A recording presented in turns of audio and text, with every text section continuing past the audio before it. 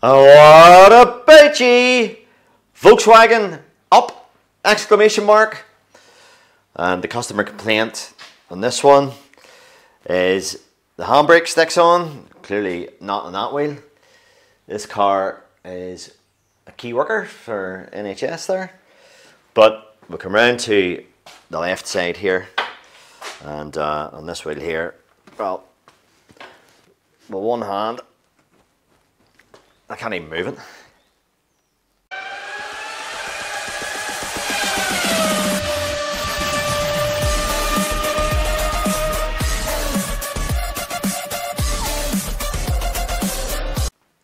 Right, got two hands on it now.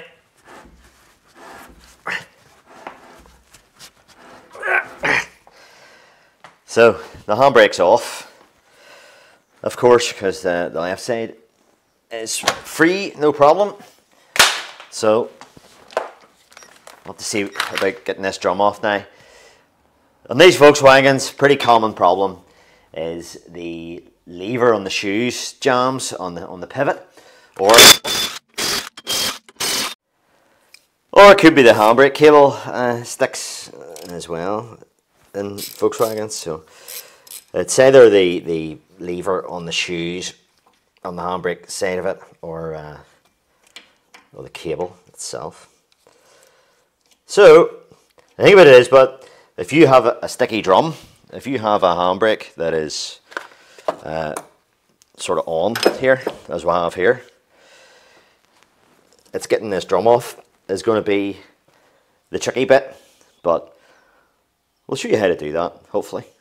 So on these Volkswagens, the adjuster mechanism is like a wedge, so it goes down into like a V or a triangle shape. So there's a spring in the end of that, and the spring pulls the wedge down. So as the shoes expand, the wedge can move down because it's under spring tension. So what we need to do is we need to push that wedge up the way, and we'll do that through the wheel nut hole. So to give us a bit of an idea where it is, it's going to be in around this area here somewhere. So clearly we'll have our lever here. The cable's going to come in from this side and pull on the lever, pull the lever in that motion. So our adjuster is going to be over here somewhere.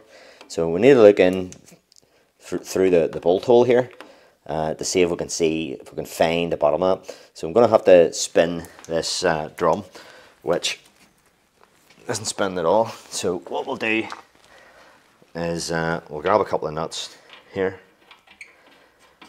and we'll just use a pry bar or screwdriver or something to spin this round and keep a torch in this bolt hole here, and we'll see if we can see that adjuster. Right, let's see if we can get this round here.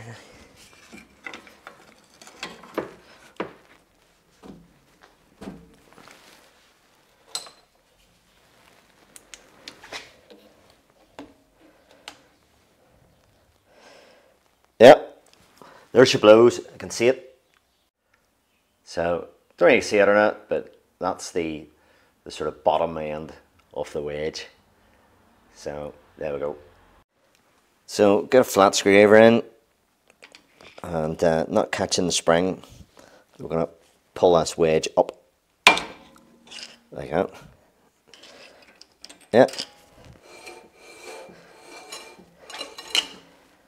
And we'll just pull these studs out here. Wheel bolts, really, they are, I suppose. And okay, so we'll have a wee Torx retaining screw there. So you know, clearly this drum is separate from the hub, so that'll be stuck to the hub. So it's rotating nice and freely on the shoes now. Now they're free, and we'll just need to have to give this a bit of persuasion. So the easy way to do that's with an air hammer. You can use an ordinary hammer, but I'm going to wind the air hammer on it here.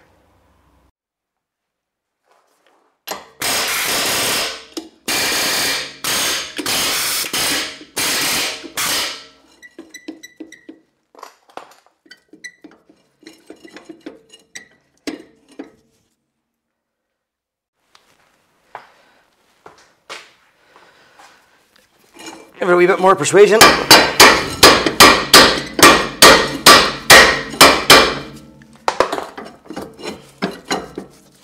Come on, baby.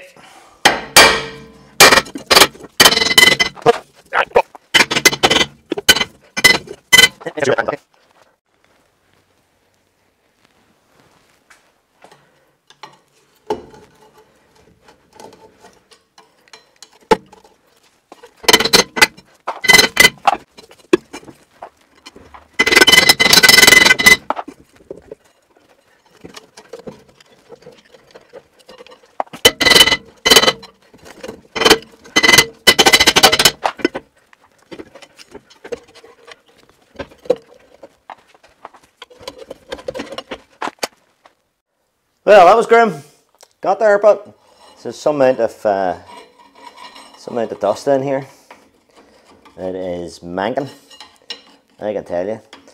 So all we need to see is that lever stuck. So that's our handbrake lever, and you can't really see it. That's us now.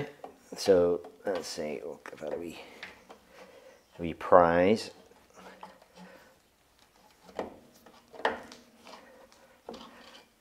We'll go the other way. It is sort of free. It's not as free as what I would like. So yeah, I think that's the cause of the problem.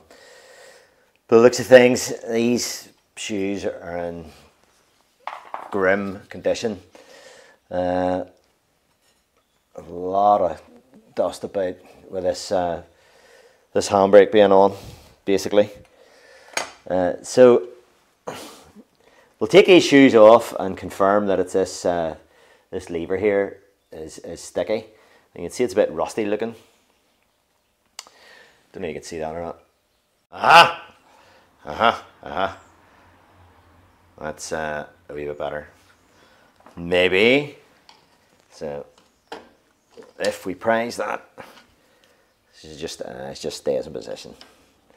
And yeah. So what you could do, now there's a couple of things you could do here.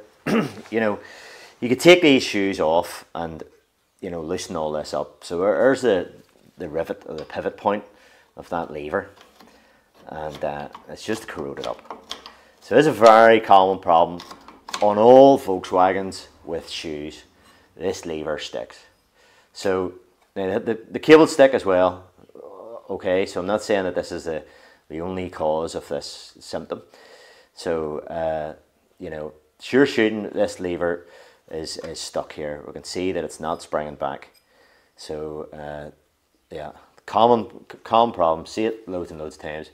What I'm going to recommend here to the customer is we just put a new set of shoes on, you know, because these are clearly worn with it being stuck on all the time. You could take these off, free that up, you know, bit of penetrating oil and move it back and forward, you know, like you would free up a set of pliers or something. But yeah, the way I put it to them, to punters, is if I have to take these off, what's the point in putting these old worn things back on again? You know, the work is taking these off and putting the new ones on. So, you know, what are you saving? Just put new ones on. You know, these here, they're not expensive, you know. So we'll have a wee look at the other side. A strategy with doing brake shoes, I recommend, is do one at a time. Don't take both sets off, and you know, you don't know where the springs go, and you have them in the wrong orientation. All this stuff has to go in specifically the way it is here. So, you know, if you get anything mixed up, it won't work properly.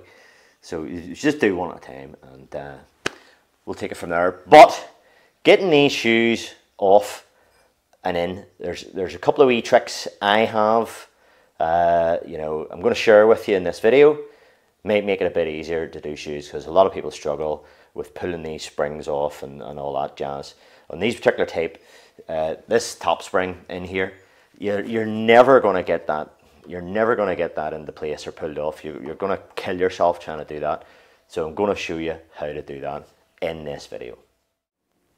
Right, we're over on the right hand side. So I've taken that drum off and all. And lucky enough, these back plates here are brave and rigid. So I don't normally like praising on it there, but on that left one, I had no choice. She wasn't coming at all. Now, this one here was free, you know, so it was spinning free. So I did the same thing again.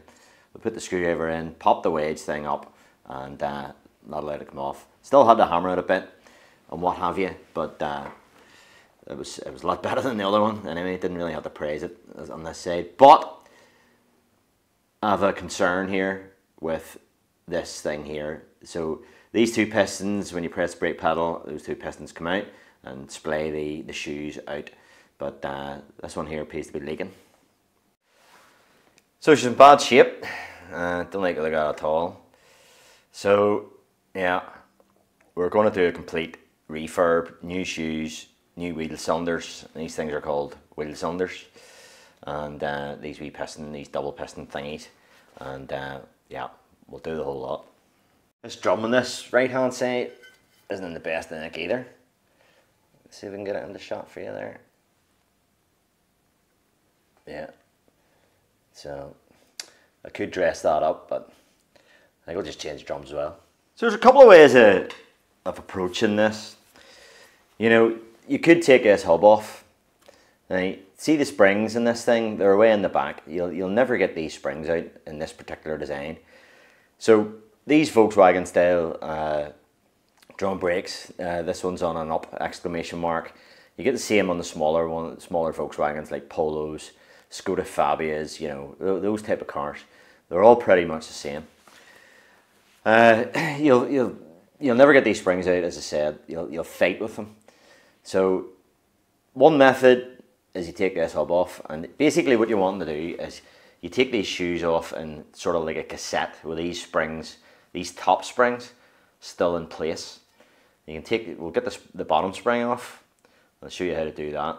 And none of this old pulling, hauling with, you know, pins and clicking face grips onto the springs and trying to pull. You know, you never do it. You might do it, but you'll be there forever, and you'll break your fingers and all.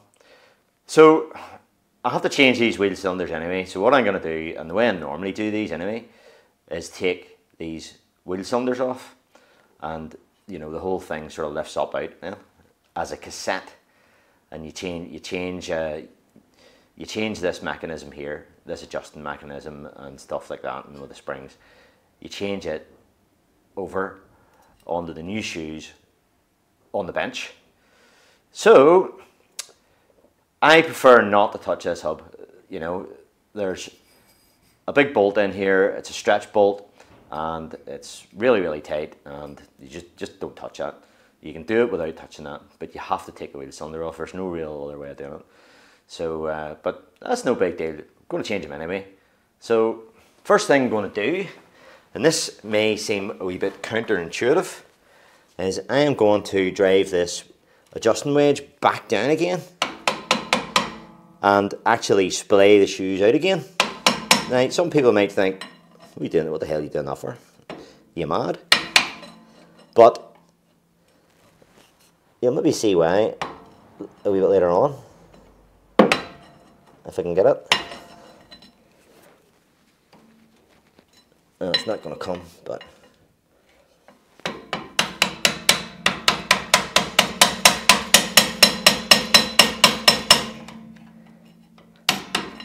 there we go. I'll just knock that out a wee bit. Back into place again.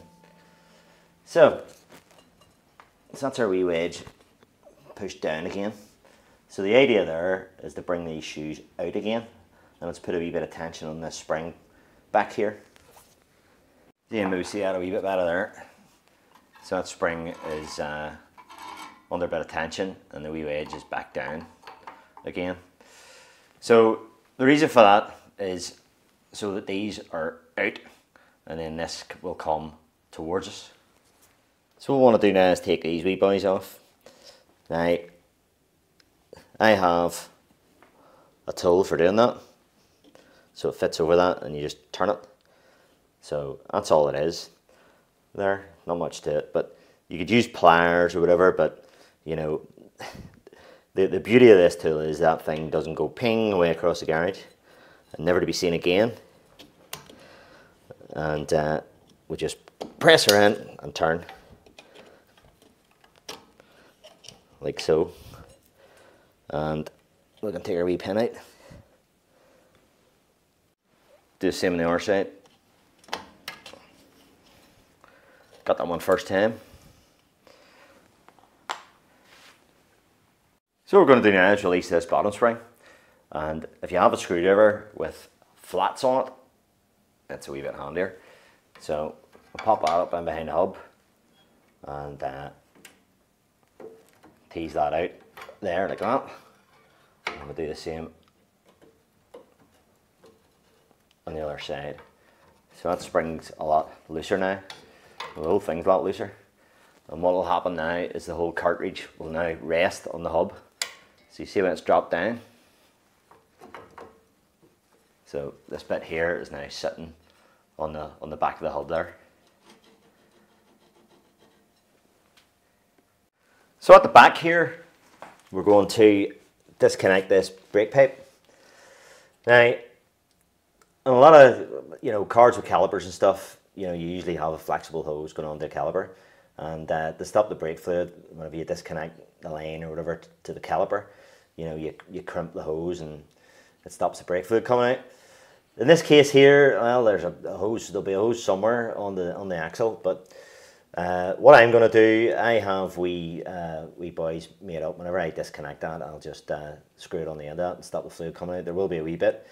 Obviously, it will need blade, and yeah. But another thing you can do, another wee trick, is to stop the brake fluid from just constantly dripping out. You just keep the brake pedal. You just hold the brake pedal down with a bit of wood on the seat or something, and that'll actually stop all the fluid from leaking out.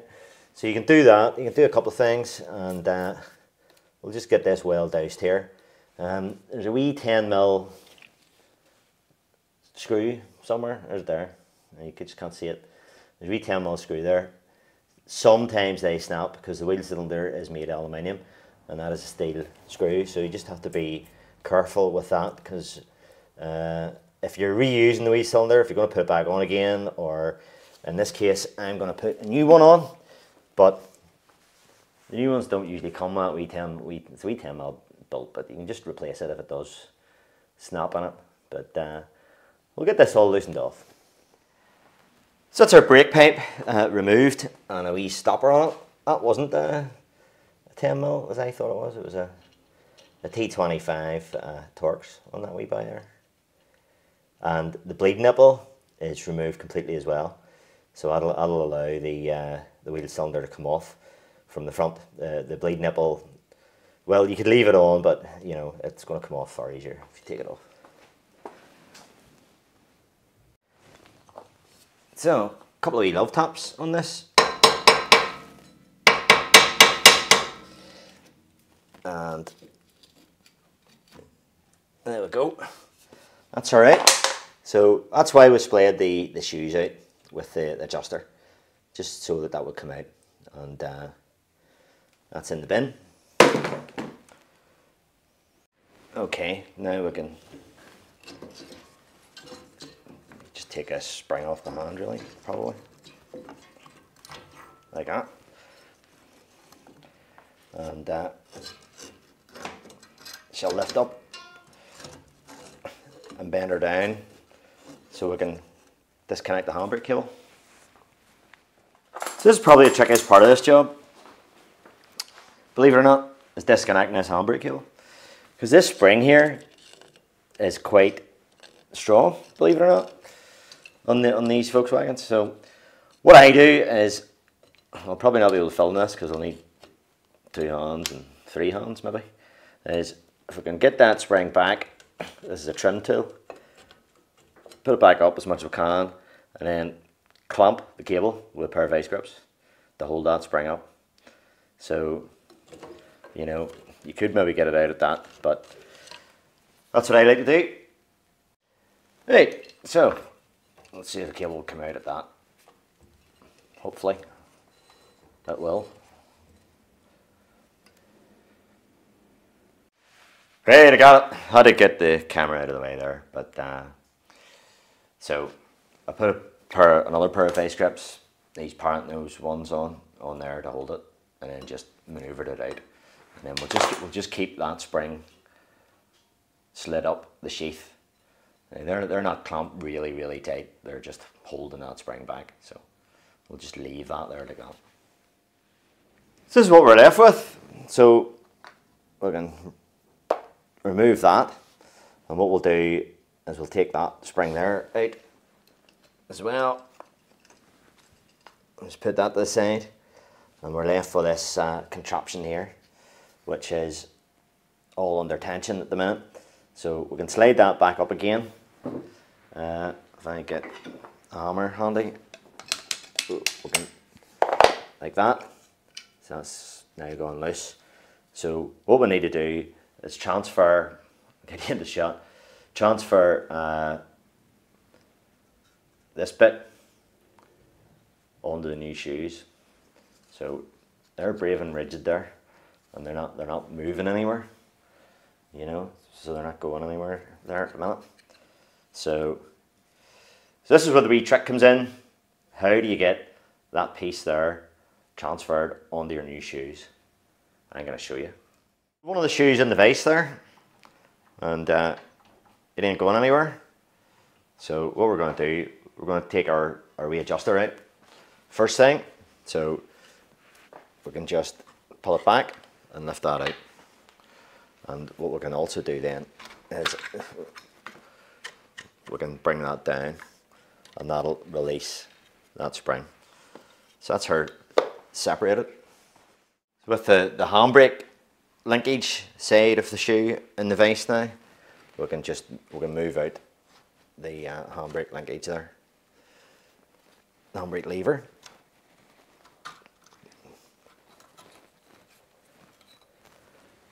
That's that mechanism out there.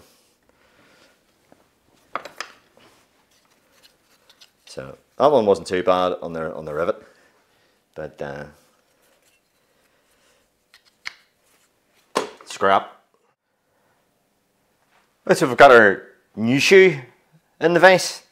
And you just need to watch when you get these shoes, you know, they are sided, so you have a left and a right, and you know, you just need to make sure they're the right way around.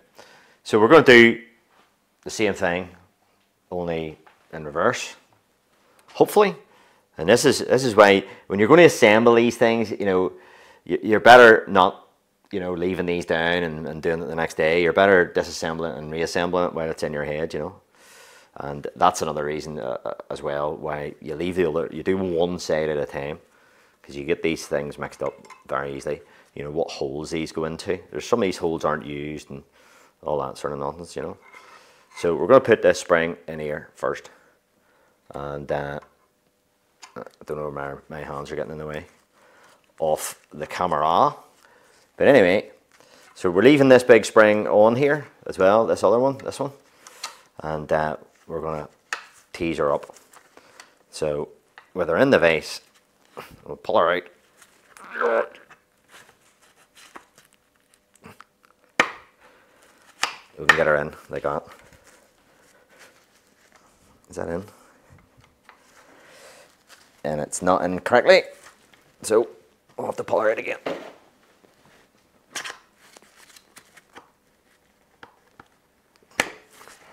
That's it. Okay. So for our other side then, so with this spring here, we're going to set that in to the hole there like that, just, you know. So grab a hold of that. And you know, some wearing gloves.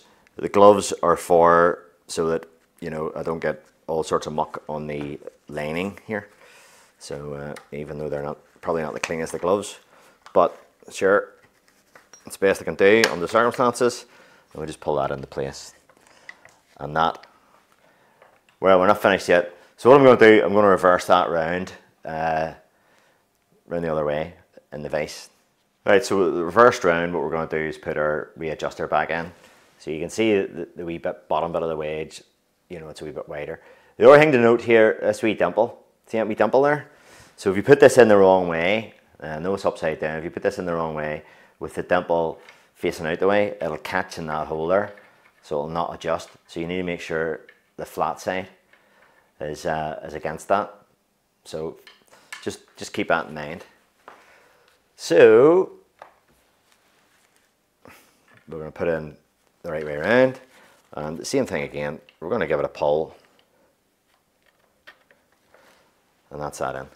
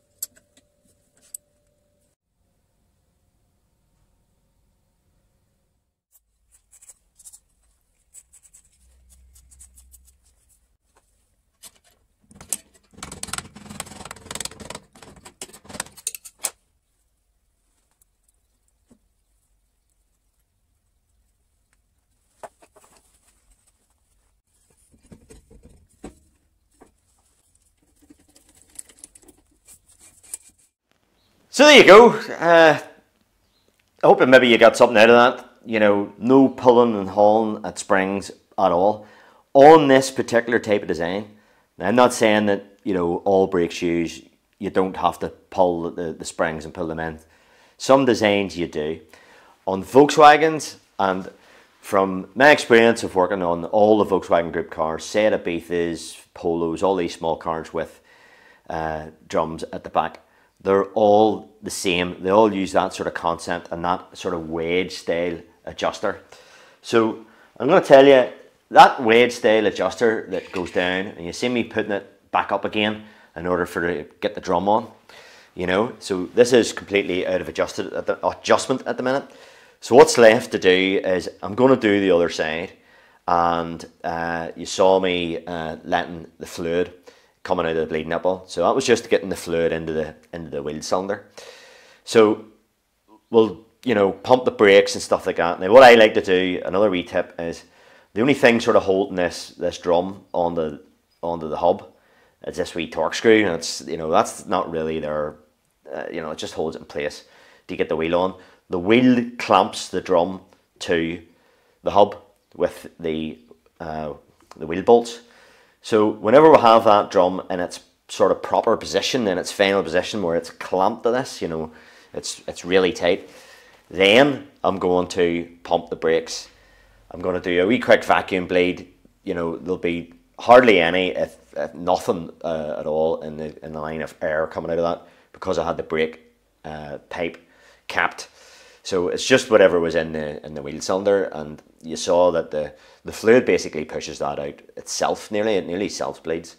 But anyway, I'll draw a wee bit out. I'll take a wee bit of fluid out on a vacuum bleed, pump the brakes up, you know, and actuate the handbrake a few times, make sure it's all working, make sure there's nothing sticking, nothing untoward. I'm going to say to you that the Wade style adjuster in this actually works quite well. I'm happy enough to leave that adjuster in the upward position, and then whenever those shoes come out, whenever the pistons go out and whenever the handbrake's actuated, that wee wedge thing will get pulled down on that spring, and we'll adjust that, we'll self-adjust that. So that works quite well. The other design, that, you know, the rotating sort of screw design, you know, you have to adjust that up yourself and get the adjustment into place before you can send the car, because those style they basically don't work. This style actually does work, so I'm quite happy just to pump the brakes up and send it. So there you go. Hope you get something out of it. You know, I couldn't film all of it because, you know, the camera does get in the road, but I think most of it's there. So okay, thanks very much for watching as ever, and all the best, and